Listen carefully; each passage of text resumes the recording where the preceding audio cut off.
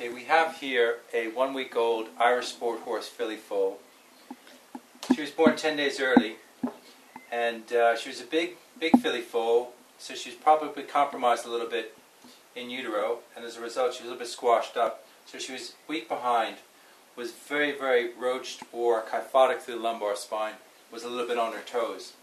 This is the third time she's been checked, and she's improved considerably. Along with her chiropractic adjustments, of course, she had concurrent veterinary care, which consisted of oxytocin injection, which also helped her along the way quite a bit. So the main adjustment that we found was this L4, L5, fourth and fifth lumbar vertebra in the area that was kyphotic. And we're just going to recheck this again today. So we're looking to see if there's any restriction or fixation. And where we find a little bit of restriction, we release it with a small bit of pressure. The other area that we found to be involved was the near or left hind sacroiliac joint here.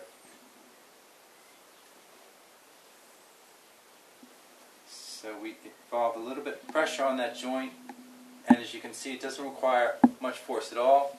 It's about being accurate and specific. Okay, so as we see now, we go back through that lumbar spine. There's a nice bit of give. Bounce through that curve.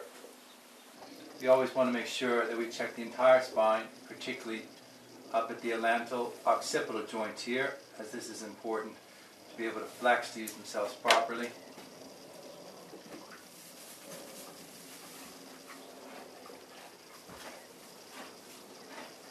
Just a little bit of rotation here. And that's all that's required. Go down through the cervical spine, and there's no problem evident there.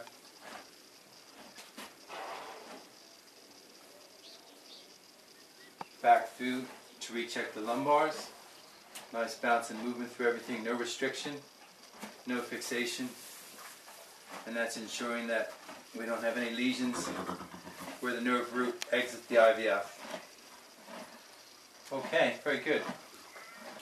So in summary here, the benefit really was catching a problem early. The problem was we had lumbar kyphosis. That was a result of this foal being compromised, a large foal inside the mare there. We caught it within the first couple of days. Along with the veterinary care, it's made a considerable improvement now. So what was potentially a big problem has been avoided.